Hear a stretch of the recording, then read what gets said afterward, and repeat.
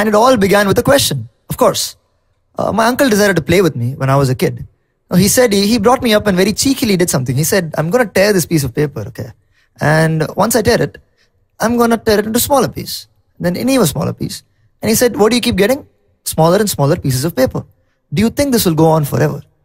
And it sent me off on a trail of thought. I was like, okay, maybe I tried tearing it. I could tear it to a very, very small piece, and then you have this little piece and you keep going, you're looking at it, and then you go like, okay, that's the best I could do. And then the question strikes you, which is, what if there's a miniature me for whom this is a very big piece of paper? Now he takes it away from me, right? I give him this piece of paper. He takes it, he starts tearing it down. So he's a little guy over here tearing it down, and then he passes it on to somebody who's even smaller. What would finally be the outcome of all this? Would the pieces of paper that you keep tearing still keep looking like pieces of paper? Or somewhere down the line, will they start looking completely different? In other words, what makes up whatever we see around us? Could you break them and go somewhere deep inside where you start seeing something completely unexpected? Because when we notice things around us, they seem pretty smooth. You take a table, it looks pretty smooth. You take water, it seems pretty smooth. Everything seems as if it's what in our minds we represent as solid. Right? You go and knock it. Seems pretty solid. Doesn't seem like there's any gaps or anything in there. It looks pretty good. Now the question is, what makes up these things? And that is where our entire search is going to begin. Now we know that long ago we've been told that there are 5 basic elements that make up this world. Right? Now the question is, are there things that are even more basic that make up those basic 5 elements? Right? And let's try to answer them.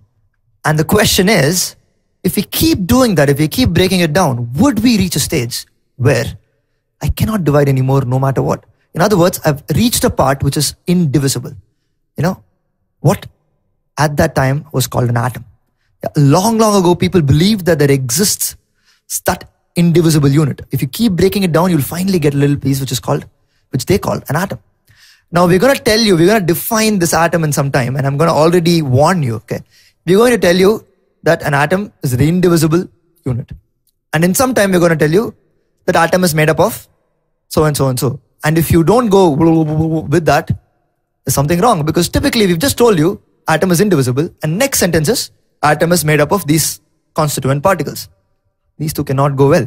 So what really happened was that atom was thought to be indivisible before we realized that even the atom actually is composed of smaller components, which means in one sense it is divisible.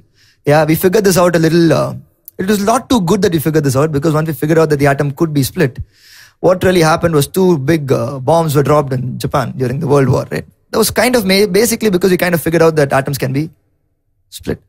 So let's not go into that too deeply now. But the idea is, there is an indivisible unit, what was thought to be an indivisible unit called the atom. Now, the question being, how do we know that it is indivisible? One. And how do these things come together to make up what we consider to be very, very flat land? In order to do all of this, right? The first thing we need to do is, I don't know how many of you have heard of this movie. It's a pretty old movie. Honey, I Shrunk My Kids. There was a sequel as well, I guess. Honey, I Shrunk My Kids again, right? So if you watch this, what they do is they end up becoming so small, because our problem right now is that we are too big. Just too big to understand what happens if we go deeper and deeper and deeper inside till the point where we are comparable to these little pieces. And in order to do that, in fact, in order to understand chemistry, or what is called chemistry, what we need to do is shrink ourselves down. Or in other words, zoom in into the world to be able to see it in its true amount of detail. Because otherwise, the eye is just going to smudge over and just show us flat surfaces.